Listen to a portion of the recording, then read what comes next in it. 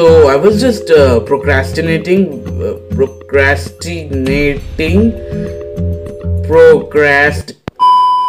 So I was just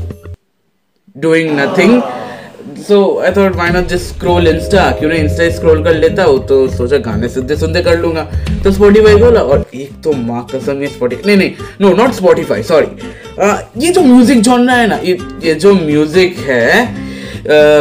उसमें बस romance genre क्यों इतना लाइक सजेशन में आता है भाई,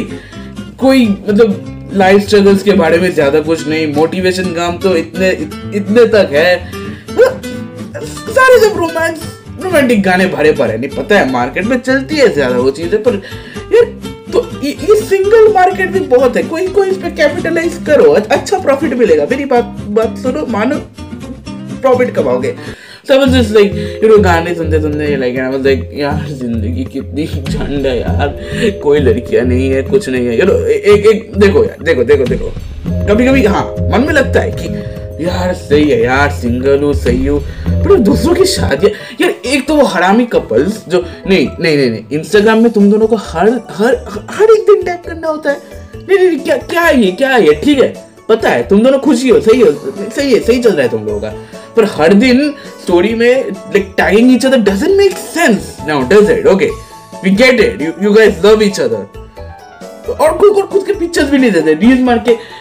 this is the love of my life, दो फॉरेन दो घोड़े चिट्टे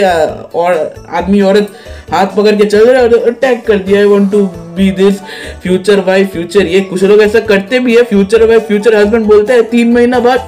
कहाँ गया भाई तुम्हारा ट्रू लव, हाँ अरे no true love lasted for 3 months, अच्छा कोई नहीं, ठीक है पर्सनल गुस्सा बाद में निकालते हैं, तो मेन किस्सा जो हुआ बोलने दो।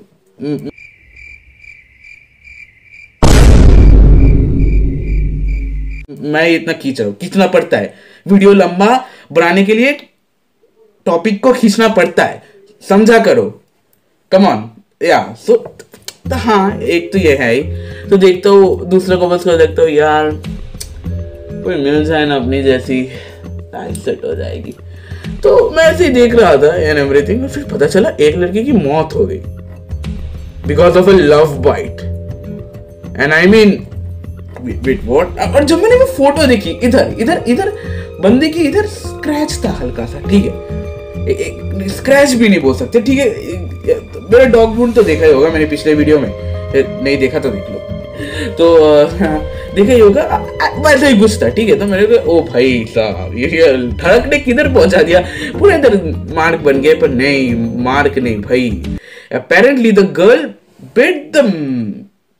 boy so hard कि there was a nerve which was connected to the brain और वो कट गया, वो literally कट गया, and वो लड़का मर गया, and I'm so sorry, okay, this is not demeaning his death or anything, but I mean what the holy shit, okay, this video is gonna get गाली क्यों बोल रहा हूँ मैं, why am I swearing, no, I mean क्यों, मतलब इतनी क्या ठड़क चली थी तुम लोगों को कि ठीक है भाई काटा काटी चलती है, ठीक है, मैं जो कुत्तों से डर रहा था, अभी क्या लड़कियों से डरूं, and what's the most saddest part is कि वो लड़का 17 साल, literally my age, he was fucking 17, and man wanted to enjoy and everything, but enjoyment कुछ ज़्यादा ही नहीं, whatever, rest in peace dude, and I'm so sorry to hear this, and I hope your family is doing okay, and I hope that like देखो यार, I know this is not something to laugh about, a boy just died, but क्या हुआ हो, क्या होगा, सोचो इसी अरे बेबी बेबी लग रहा है बेबी, ए लग रहा है, पागल औरत,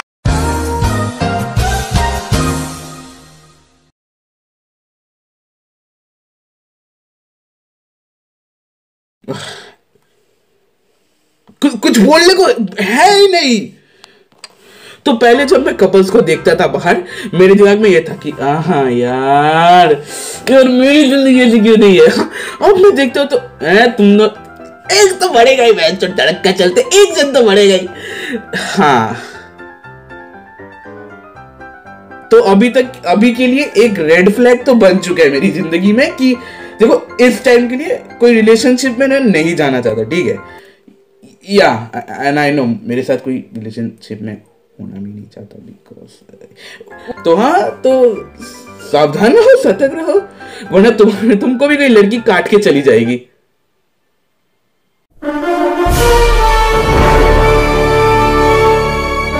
लिटरली कि हमारे लिए